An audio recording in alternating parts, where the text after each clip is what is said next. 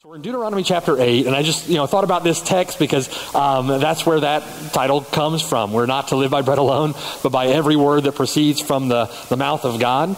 And so in looking at Deuteronomy 8, as we've been working through the Gospel of John on Sunday mornings, we've been spending some time in the Old Testament, especially with respect to the Feast of Tabernacles and once before on the Feast of Passover, and a lot of those pictures that the Old Testament provides. And so we see a picture of that in Deuteronomy chapter 8. And as a preacher, I know Pastor Rick, Pastor Marcos as well, we've heard at one time or another, and it's true, we've heard it often said, that every great season of reformation in the history of the church, every great hour of spiritual awakening, has always been at a time ushered in by a recovery of the biblical preaching of the Word of God. Think about it, every great period, great awakening, great revival in history has always been ushered in by a recovery of biblical preaching. Every great revival has been ushered in by a recovery of biblical preaching of the Word of God. And I'd like to add to that statement tonight that what is true for the church, what is true for the bride, is true for the individual people of God that make up the church, that make up the bride. Reformation of life, restoration of the soul to spiritual health and vitality always comes upon a refreshed commitment to the means that God has appointed to that end, namely to the reading, to the study, to the meditation of God's Word. So to the Christian now, we know that the Bible are the words of God, are the Christian's delight. Jeremiah said in chapter 15, verse 16, "Your word to me, Lord, was the joy and rejoicing of my heart, for I am called by your name, O Lord God of hosts." The psalmist says in Psalm chapter 1, verse 2, "But his delight is in the law of the Lord, and in his law he meditates day and night." Job said in chapter 23, verse 12, "I have not departed from the commandment of his lips, and I have treasured the words of his mouth more than my necessary food." I love that one. Psalm 119, verse 162 says, "I rejoice at your word as one who finds great treasure." Do you feel that way about the Word of God? Is that evident in your life as a believer? Do we cling to the Word of God that way? There's a story of an old Scottish Presbyterian pastor from the 1700s named Walter Scott. And Walter Scott traveled through his lifetime over 90,000 miles, which back then mostly on foot and by boat. It's a lot of traveling, and preached over 9,000 sermons during that time. Near the end of his life, he said to his secretary, "Bring me the book," he said. So his secretary looked at the library outside where he was, and she saw thousands of books. And she came back in and said to him, "Dr. Scott, which book are you talking about?" And he said, "The book, the Bible, the only book for a dying man." Now that's true. And as much as we know that the Bible is a book for dying men, it's also a book for living men, because it tells us our hope, gives great hope to the living. So we are to be a people of the book. Christians are to be a people of the book, primarily because God has made us and because we are His people. That truth can often be lost on people when you get into the busyness of life with work intruding on your time, with family needs and requirements, with kids, and with the other pressures of life. It can often be missed. But we belong to God. We are His people, the sheep of His pasture. Genesis 1:26 says, "And God said, let us make man in our image according to our likeness. Let them have dominion over the fish of the sea, over the birds of the air, and over the cattle, over all the earth, and over every creeping thing that creeps on the earth." So God created man in His own image, the image of God. He created him, male and female. He created them. God is our maker. We belong to Him. And then, because God's word is said in Psalm 19:7 to be perfect, converting the soul, God of His own will brought us forth by the word of His truth. Once fallen and depraved, fallen away from God, separated by God because of our sin, to be His people, God redeemed us to Himself through His word, which is perfect and holy, converting the soul. He brought us forth by the word of His truth, James chapter 1, verse 18. And now, as those who are God's people, bought with a price, having been brought forth by the word of his truth, having placed their faith in Christ, we are, as Colossians 3:16 says, we're to let the word of Christ dwell in us richly, in all wisdom, teaching and admonishing one another in psalms and hymns and spiritual songs, singing with grace in our hearts to the Lord. Our God, who designed us and created us, is the one and the only one with the right to determine and impose his rule and reign upon our life, our belief, and on our conduct. And he does that through the administration of his word and the power of the Spirit within us. He does that through the administration of his holy word. Now, I was thinking about this. I was reminded of an illustration that is a silly illustration, but it helps make the point, and it's often the silly illustrations that help us remember these truths more clearly. But the illustration goes like this. If you go out in the parking lot and you see a car, and the car has been flipped over on its side, and its wheels are spinning, the engine is revving, you see the lights flashing, and the horn is just blinking. The radio is going. It's got old 70s tunes on the radio because that's the only kind of music it'll play.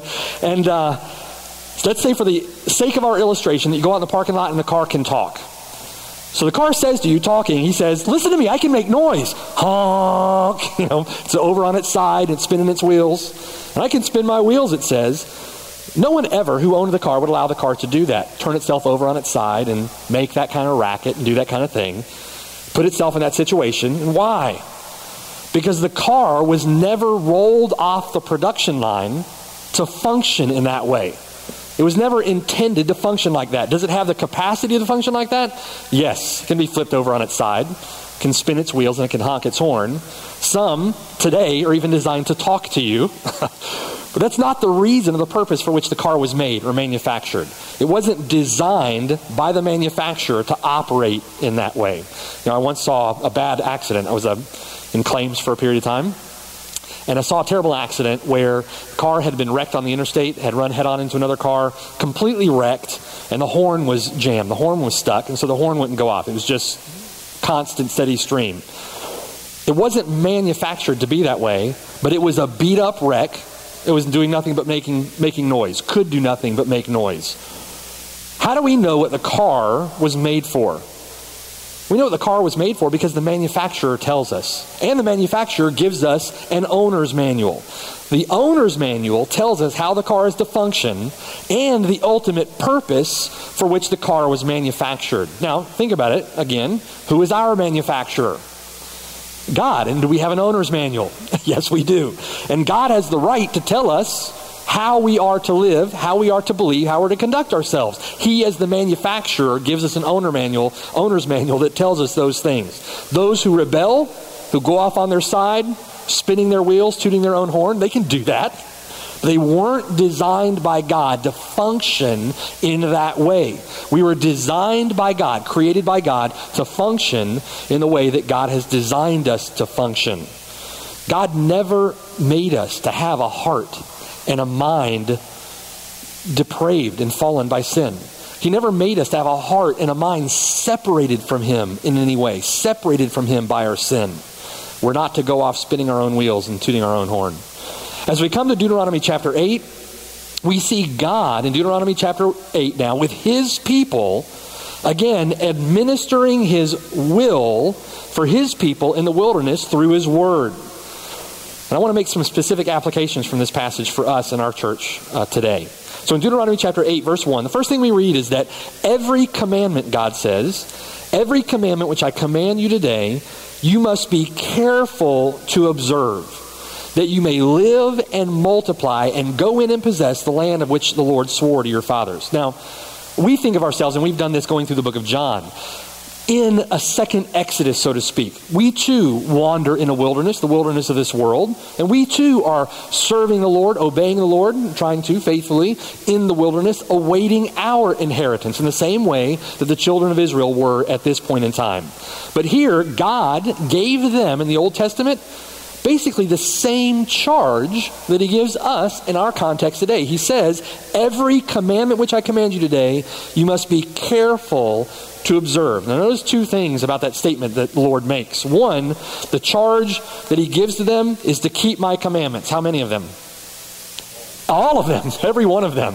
It's a universal command, keep all of my commandments. Now, to keep all of them, you have to know them. You have to know them. You have to read your Bible. You have to know what God expects of you.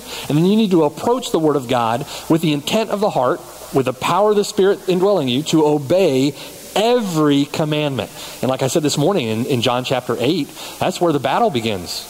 The battle begins. We want to obey the Lord, walk pleasing in His sight. And so we have to fight the sin which so easily ensnares us. We're to obey every commandment. Then he says something else very interesting, that you must be careful in their observance. As we seek to obey God's word, we have to be watchful.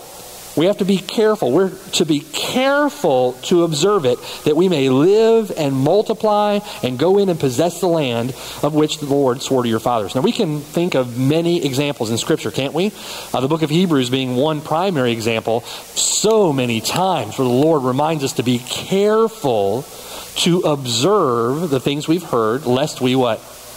Lest we fall away, right? Remember the letter to the Hebrews. Be careful, be diligent to observe all those things that the Lord has taught us, because in our hearts, these hearts so prone to wander. So prone to wander. So we have to obey every commandment, and I would submit to you, that takes a resolve of your will and a dependence upon God to be committed to obey every commandment. And so when the Lord says the Bible is to be your delight, the Word of God is to be your delight, interesting to think about delight as a duty, but delight as a duty. And performing that duty is our delight. So we're to delight in that. We're to delight in the Word of God. It is to be our daily meditation. When the Lord commands us to pray and to pray without ceasing, that's our delight. And it's not burdensome to perform that duty to the Lord. It's our joy. It's our rejoicing to do that. When the Lord commands us to evangelize, what do you do with that commandment? Do you obey the Lord? It's the resolve of our heart to obey every command, and we've got to be careful in their observance with a fear of God to obey Him rightly in the way that He's worthy to be obeyed. Now notice, they're careful in their observance, and they're to keep every commandment. Obedience to the Lord is both watchful, careful, it's meticulous, so to speak, and it's universal, all commands. In order to do that, you must know them. Proverbs chapter 2, beginning in verse 3, the Bible says this: yes, if you cry out for discernment and lift up your voice for understanding. Where does discernment and understanding come from? It comes from the Word of God. Every word that proceeds from the mouth of God. If you seek her as silver and search for her as for hidden treasures, then you will understand the fear of the Lord and find the knowledge of God. That's what we want, isn't it? We're to fear the Lord. We want to be, like our brother was praying earlier, full of the knowledge of His will, full of the knowledge of God. But if you keep going in Deuteronomy chapter 8, look at verse 2. And you shall remember that the Lord your God led you all the way these 40 years in the wilderness to humble you and test you, to know what was in your heart, whether you would keep His commandments or not. Now, they here in verse 2 reminded specifically of the discipline that they had come under in the wilderness. Now remember the context here. They had not gone into the promised land as God had commanded them to, and so they came under the chastening of God, the discipline of God. He says, you're going to wander in this wilderness for 40 years. So they went to the school, so to speak, of hard knocks. This is tough love on the part of God, and it's love intended to teach them a lesson now that God commands them to remember. The Lord your God led you in the way all those 40 years in the wilderness to humble you, to test you, to know what was in your heart, whether you would keep His commandments or not. So 40 years of boot camp in the wilderness so that God would bring this to remembrance. They would remember these things. The time itself had been memorable, all that had happened to them. You can think of those wilderness wanderings and all that the Bible describes there. All of the chastenings, the fiery serpents, right? The raising up of the bronze serpent, Moses striking the rock rather than speaking to the rock, God at Mount Sinai. I mean, all those things in the wilderness that they would have remembered. The time had been very memorable. And that memory was useful to them. It was helpful to them. It was profitable for them to remember. And I'll give you an example of why. It was as if their history in the wilderness was piling up for them evidence for obedience. Why do you obey the Lord? Because look at all these difficulties that you encountered, and look at how God provided for you. Look at all this adversity that you faced, and look yet here today, you are still following the Lord. You're still here. You've persevered, and God has preserved you. Look at these terrible and awful predicaments that you once found yourself in, and look at how the Lord graciously and mercifully saved you. We remember them, don't we, when we're going through the Gospel of John, and we look at the Feast of Passover, which is to remember God's deliverance of his people out of bondage in Egypt. We look at the Feast of Tabernacles. Remember God's deliverance of them and providing for them in the wilderness. These things designed to make them remember so that they have evidence then for obedience. And look at verse 3. They were to remember the difficulty, remember God's provision. Why?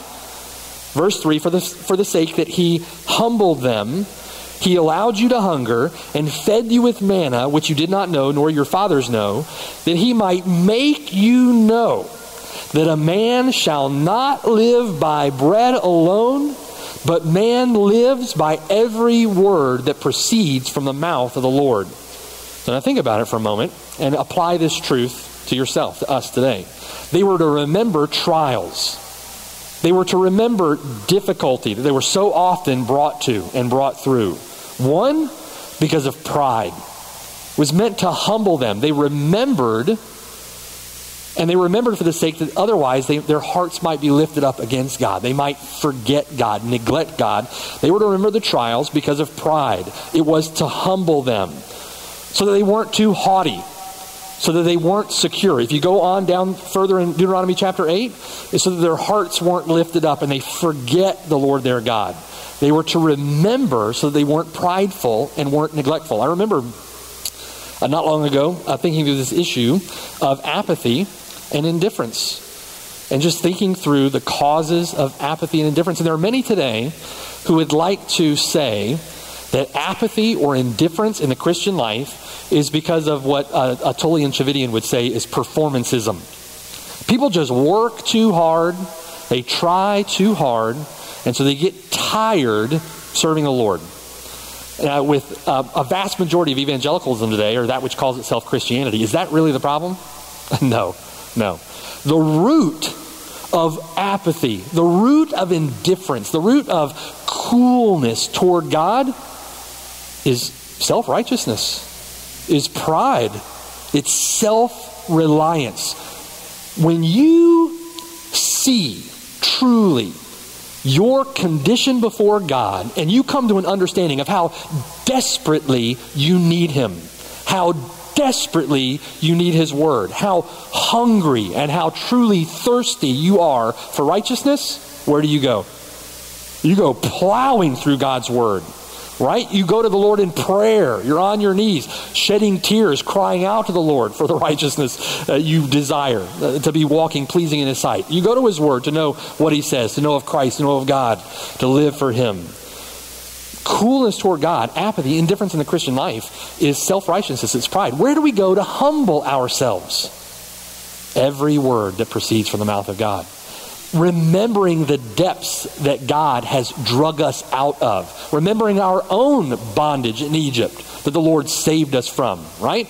Remembering our sin and remembering God's grace and mercy. You go back to all those promises and glorious testimonies of God's goodness and grace to us, and you go to his word to humble you, to show you your condition, and to show you Christ. Here, they went to be humbled. God humbled them. Then it says something very interesting. He allowed them to hunger, fed them with manna, which they didn't know or their fathers know, that he might make them know that a man shall not live by bread alone. That God might make them know. He made them know his provision for them. In the wilderness, God provided manna, bread from heaven. And we know from our study in John that Jesus Christ is the bread of life. God provided for them in the wilderness by providing water out of the rock. And we know that Jesus Christ is the fountain of living water, right? So if we want to know that God shall not live by bread alone, Where does God send us today? He sends us to his word to learn of Christ, to humble us, to make us know. I thought about this many times. Many of you have counseled brothers, counseled sisters that have come with difficulties in the Christian life. You're going to face difficulties. I've talked to many, oftentimes a brand new Christian, fresh out of the oven, just his baby, and they're just on the mountaintop, right? The Christian life is awesome. I just love the Lord. They're like Peter, whatever it takes, Lord, I'll die for you. I'll never deny you, And then a year later, Puritans often call it the dark night of the soul. Those emotions that may have once sustained a fire, so to speak, or those feelings maybe that once sustained motivation to serve the Lord faithfully, they wax and they wane. And it's as if the Lord pulls back, as if to say, your Christian life is not going to be based on emotion, not going to be based on feeling, not going to be based on fleeting sentiments, but it will be based on every word that proceeds out of the mouth of God. To show us our dependence upon him, to show us that in our sin, how desperate we are for his provision, and to drive us back to the word of God, which is more precious to us than our daily food, to humble us, and again to teach us that we're not to live by bread alone, but by every word that proceeds from the mouth of God. Here in Deuteronomy chapter 8, God provided for them. He took care of their food, their clothing, their health. Most importantly, he preserved them in the wilderness. And he does that by his word. God will often bring his people low that he might raise them up. If you find in your Christian life that the emotional or sentimental high that you once were on has been waxing or waning,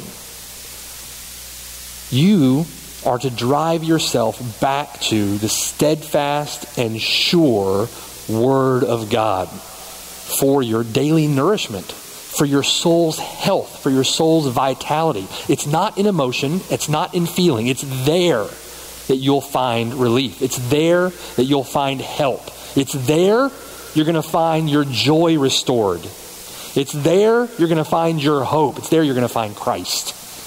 You have to drive yourself back to the Word of God. Through all this, he taught them, man shall not live by bread alone, but man lives by every word that proceeds from the mouth of the Lord. The good things that God gave them is provision for their most pressing needs. The good things that God gave them, God used to humble them and to show them his provision for better things, spiritual things. The bread he provided points to the bread of life. Points to the bread of God's word. The water that he provided for them points to the righteousness that they're to thirst for. Points to Christ who provides fountains of living water.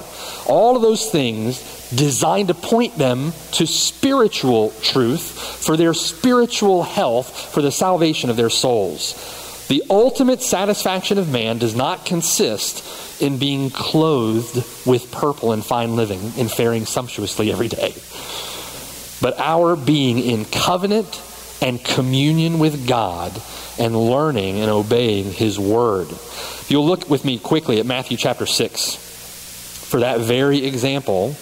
Matthew chapter 6.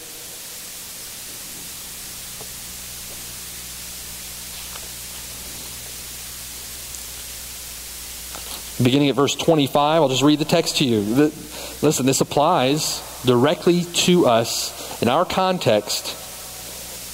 And think about how that applies. Verse 25, therefore I say to you, do not worry about your life, what you'll eat or what you'll drink, nor about your body, what you'll put on. Is life not more than food and the body more than clothing? Look at the birds of the air, for they neither sow nor reap nor gather into barns, yet your heavenly Father feeds them. Are you not of more value than they? Which of you by worrying can add 1 cubit to his stature? It's interesting that we see this in the wilderness in Deuteronomy chapter 8, God teaching them that you can't live by bread alone. And when the Lord, if you look at the parallels between the Lord's temptation by Satan and this passage in Deuteronomy 8, how similar or how many parallels there are in the two passages. The Lord, Matthew 4, quotes this passage in Deuteronomy chapter 8 when Satan tempts him to turn the stones into bread. Basically, the Lord is saying, God can provide for me, and it may not even be through the means of genuine food. The Lord fasted for 40 days in the wilderness, and God provided for him and kept him alive. Here we don't have to worry about those things. God provides. Are you of much more value than they? Which of you, by worrying, can add 1 cubit to his stature? So why do you worry about clothing? Verse 28.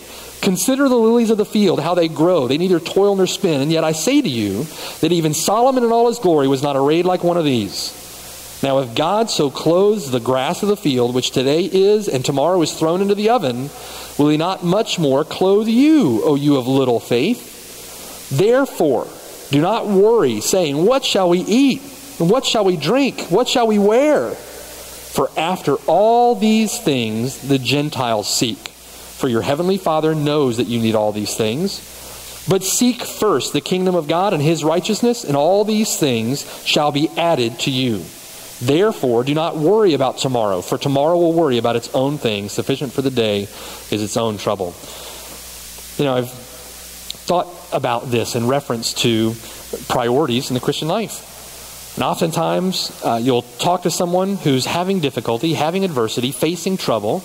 Maybe doesn't know where the next check is going to come from.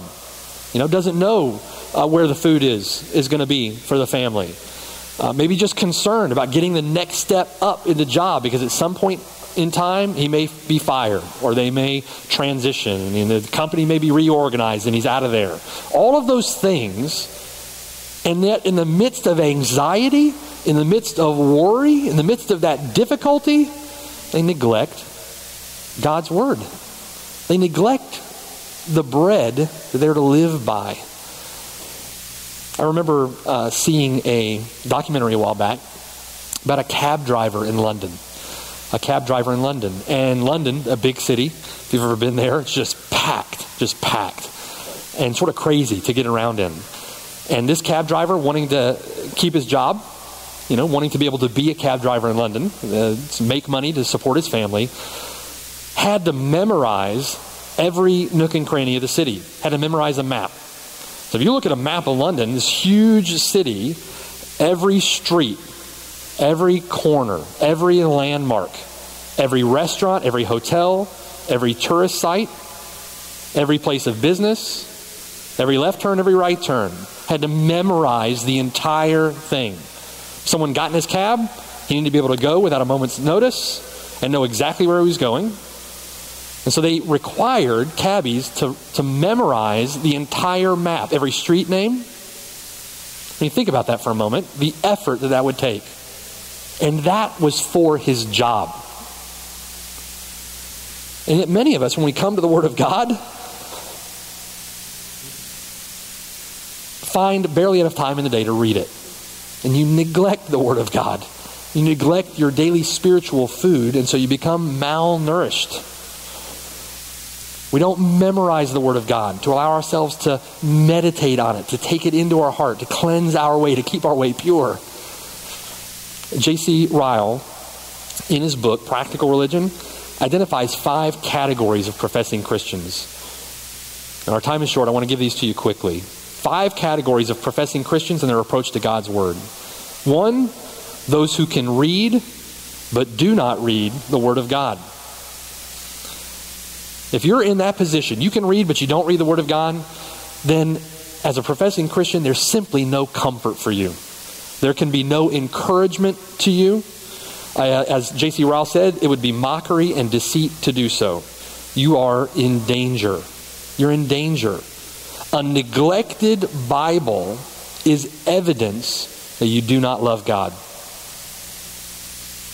Be sure that if you don't love the Scripture, you don't love God, you're not a believer. You're not a Christian. It's like the cancer patient who knows the cure and yet will not pursue it, will not take it.